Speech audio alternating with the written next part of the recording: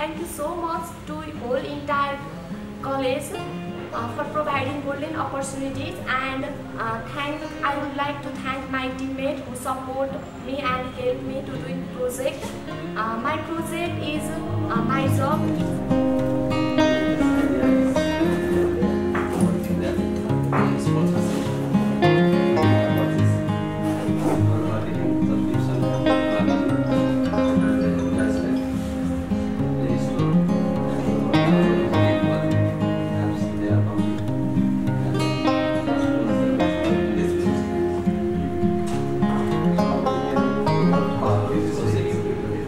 फोटोसिपर एउटा यस्तो प्रोजेक्ट हो जहाँ हामीले हाई क्वालिटीको फोटोहरू पनि एकैतालीमा पठाउन सक्छौँ। जस्तो हाम्रो प्रोजेक्टमा चाहिँ हामीले जस्तो सेन्डरले जस्तो फोटो पठाइन्छ त्यही क्वालिटीमा र त्यही साइजमा फोटोहरू एक आपसमा आदान प्रदान हुने गर्दछ।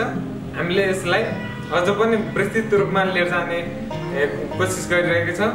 Thank you our teacher Durganand sir and Texas family.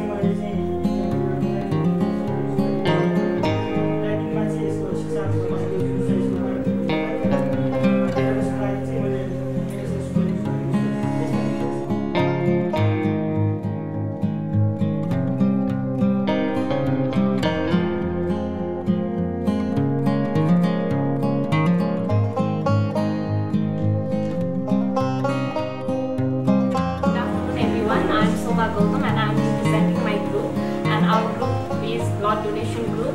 Our domain name of this project is lifebacao.com, and I would like to first express my special thanks to the Texas family for arranging this internship program for us, and I would like to give my special thanks to our mentor Durganand. Our project is all about the blood, and our main aim of this project is to serve and provide the blood to the people who are in need.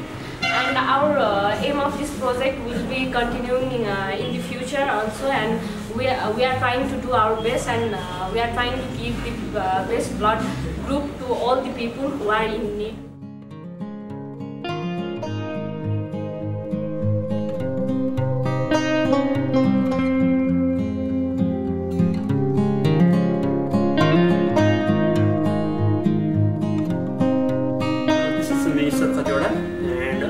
On behalf of project e-commerce website hamrobikepasal.com, I would like to represent myself and I would like to thank all the Texas members, Texas Imaginology team, our respected principal sir, our respected department of head sir, and all the teammates.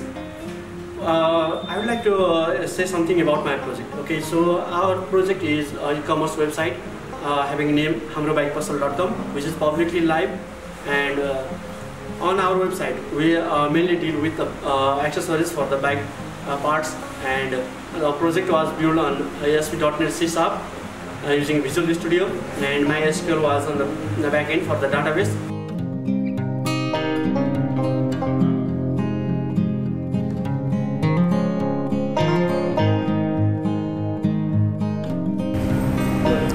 Texas कलेजले विभिन्न IT प्रोग्रामहरू सञ्चालन गर्दै आइरहेको छ।